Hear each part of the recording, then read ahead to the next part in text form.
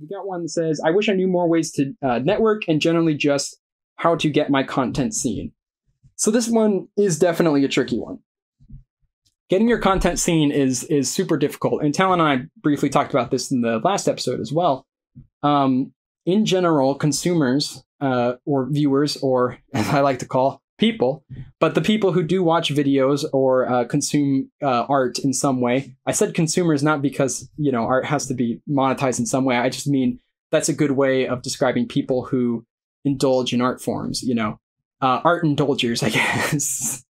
They're not actively looking for new content most of the time. I'm sure you might have subscribed to a couple different people on YouTube, right? I hope I'm one of them. Now, if you subscribe to a couple of different people on YouTube, how often are you specifically looking for people to subscribe versus stumbling across people and then subscribing to them?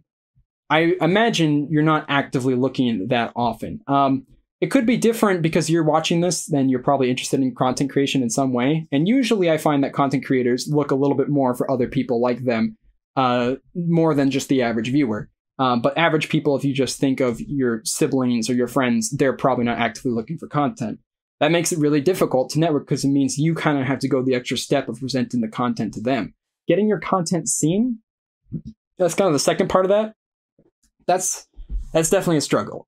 Getting your content seen is the constant struggle on YouTube because by now YouTube's been around for so long and has been the biggest video platform for so long that the market is totally oversaturated. Pretty much any kind of game you want to play or any kind of video you want to make, there's already been thousands and thousands of videos already based on that one topic.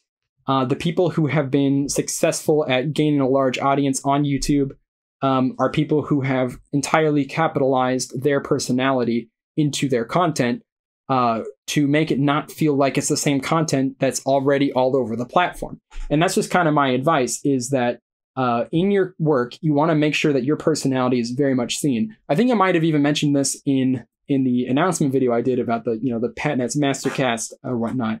You want to make your content very much yourself, and because yourself is the closest thing that's going to be unique about your content. Absolutely nobody has ever walked in the same shoes as you, in the same time, in the same space, and had the exact same interest in the same thoughts. You truly are unique. And I know that sounds like cheesy, but that's actually the truth of it. Content's not.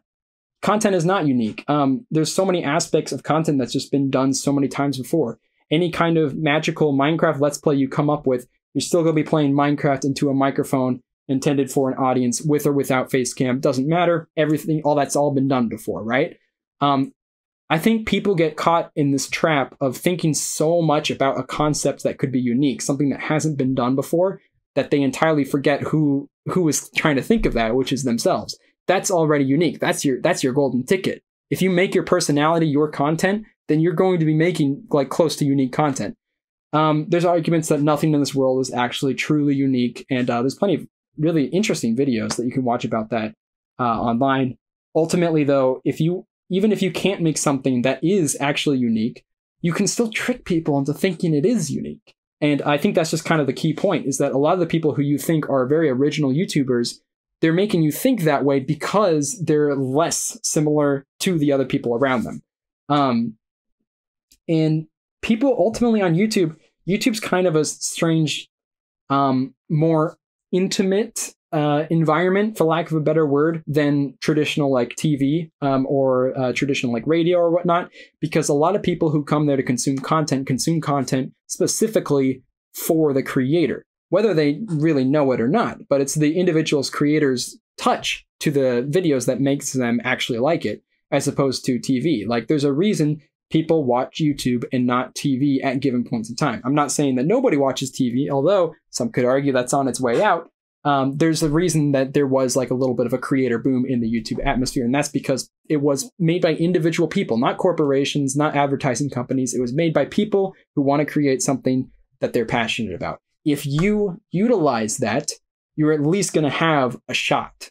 If you don't utilize that, you're actually not going to have, there's almost no chance. If you're not yourself in your videos, or I mean, like, that's not to say you can't play characters, right? Like, people, act and stuff all the time on YouTube. That's totally fine. That's still something that you're passionate about. That's still using your personality to create something else. If your content is purely based off of somebody else's content, though, somebody else's personality, if you are specifically trying to be James Charles, Shane Dawson, I'm just trying to think of like popular YouTubers who aren't gamers because I've already used so much gaming references, but like, let's just say Markiplier, right? If you want to be like any of those people specifically and you start trying to use their mannerisms or whatnot, then what incentive does a viewer have to watch that as opposed to the real deal?